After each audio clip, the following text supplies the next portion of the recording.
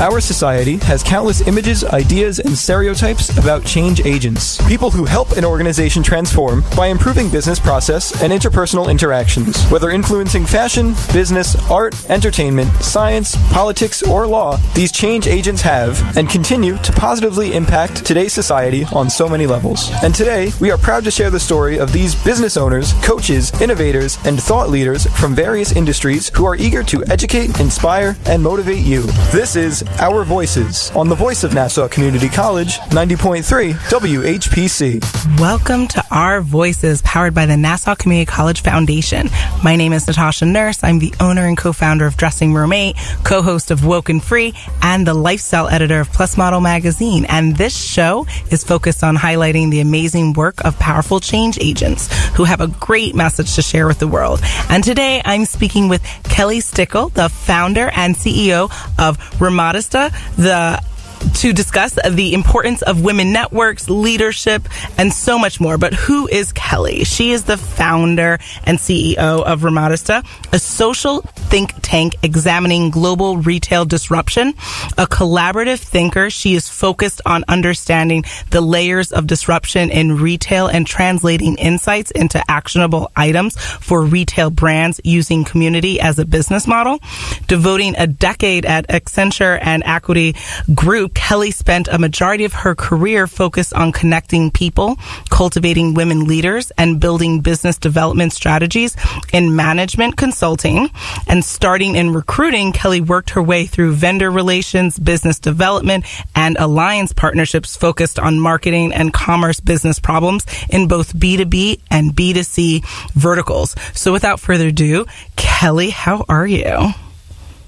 Good. Thanks for having me. I'm excited to be here today. Absolutely. And you have such a really interesting background. I guess my first question out of the gate really is just kind of, how did you become the woman you are today? How did you find your way to business and fashion and everything that you're doing?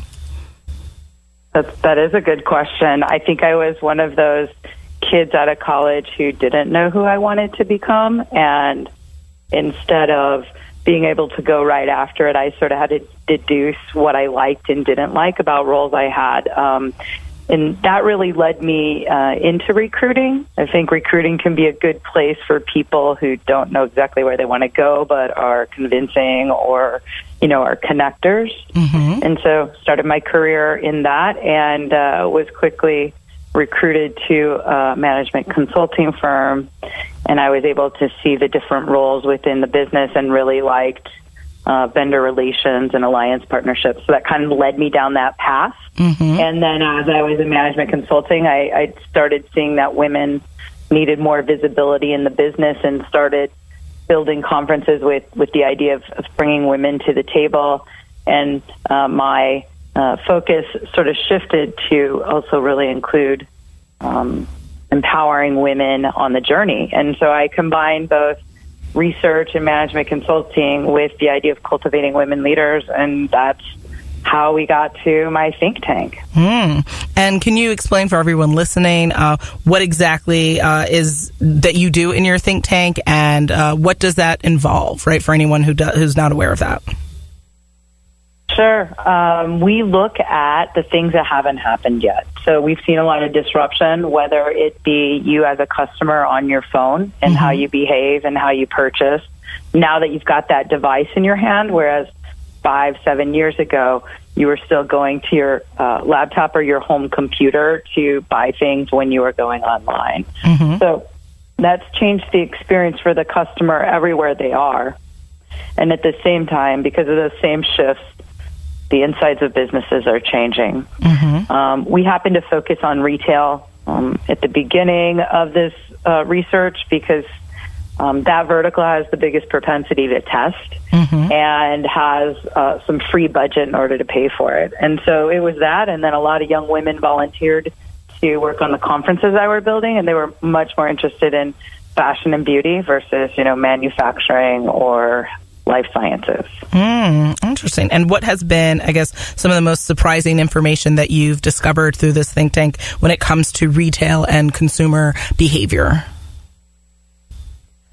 That we're going to see a lot of disruption, but that I'm surprised how many women are the pioneers and the thinkers of solving the future. I was surprised to see how we aren't programmed to take credit for our work. So did about 40 research projects and noticed that men know what to do with work they've accomplished and tasks they've done as they go to a stage and tell others about it. And that helps in the line of promotion. And I noticed that women aren't, I think it's probably biology. We're just not triggered to do so. So I launched the Women to Watch program as a way to tie our thought leadership to the innovation and get more women on stage and hopefully get more promotion.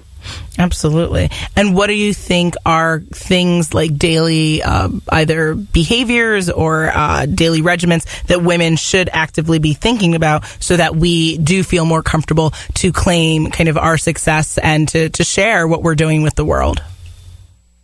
Well, when I think women understand that what the outcome is more visibility and more promotion, it becomes interesting. When it looks like it's just for show, which is what it mostly looks like on the outside, is that there's no interest there. So I would say what we're trying to do with the program is show the straight line that visibility and building your own brand gives you. I think a lot of women like to take their credit and put in a little box next to them, and just as long as they know they did it, it's enough. But when you do an exercise that says open that box and look in there, and just so you know it's empty, is somebody else will take your credit if you don't. So I think that also empowers women to say, well, like, I'm not really looking to give it away. I was just keeping it in a box. Gotcha. Okay. And when it comes to your experience with essentially growing networks and specifically women networks, do you find that women network enough? And if not, what would be contributing factors to that? I think that everybody can always connect and grow their network, whether you're a man or a woman. So I would say that anybody who isn't thinking about all the different ways to connect, they're missing opportunities. Okay. I think you know that as a natural connector, that you are going to get much further by helping others and finding more people that are like-minded to help think through challenges. And since we focus on the future, it really is imperative that we collect everybody who's attracted to what we're doing, because we're solving things that are new and different. Absolutely. Okay. You are listening to Our Voices on the Voice of Nassau Community College, 90.3 WHPC. My name is Natasha Nurse. My guest today is Kelly Stickel, the founder and CEO of Remodista. So, Kelly, when it came to your career, right, and as you continue to grow and excel and accomplish so much as you already have, what would you say have been the greatest challenges you faced and some of the biggest successes? Challenges would be in building this business, that it is harder than it appears, and that, as an entrepreneur, you really have to have the wherewithal to get it over the finish line alone. And that doesn't mean you can't have a group around you, but it's been really interesting. You really have to hold that passion for everyone, especially when you're delivering new ideas and new models. That's one thing that was harder than I thought it was going to be. And then it takes longer than I thought as well. And I think that is more because I built community, and I used community as a business model to build my business, and that you have to invest in that first before it's monetizable. Success. I mean, I've seen success in various career levels. I was at a successful leadership position in management consulting, making six figures. To me, that was one level of success, but then I felt like my passion was calling me to do more. And so I do think it's successful to have left the corporate world and, be year 5 out of that, still trying to find a way, or still finding ways to grow the business. So that's been really exciting. Wonderful. Okay. And what were some of the resources that you use and help support you as you made that decision to say, I want to work for myself. I want to build, this empire, this company for myself? Well, I started with the idea of, what could I really sell and build and grow, and how can I use my current network and my current connections to cross over into a new area. And that's one of the things that I did, was use my current resources and then figure out what skills I needed to develop in order to move into a new space. And that was methodology and using research skills and things like that. So I took a lot of the network I had and what I knew and used that to help me move into a new industry space, and then relied on connecting and building a new network from there. Okay. And when it comes to how business is being affected by our political climate or certain movements like the Me Too movement or Time's Up, have you seen any correlation between what's been going on with kind of the forefront of feminism and activism in our communities and consumer behavior, or how businesses are even taking note of it and maybe deciding to incorporate that in their model at all? Well, I can see that, my business focuses on educating brands, cultivating women leaders, and connecting globally. And I can see that there are other businesses who want to align with those sorts of purposeful statements about the business, in that we're looking for more outcomes than just making money. So I think that having businesses that are focused on cultivating women leaders, it's timely right now, and it certainly adds to the conversation. I think that now is a good time in the day that we're living in, that we're opening up these conversations and that they're being welcomed. And you look at a lot of the writing around Me Too, it was really looking that we have women in writing positions that could really gather a story and make sure that they've covered all the facts and done all the homework. So when they're bringing stories to light, it's not a one-off. It's a conglomerate of women with the same like-minded stories that are really pushing through for us to be believed, and to get people behind these stories. So that's been exciting to see that it was really the women writers writing these stories that have helped open that light up. Okay, interesting. And would you say having a better connection with media or press is a part of cultivating women leaders and women leadership?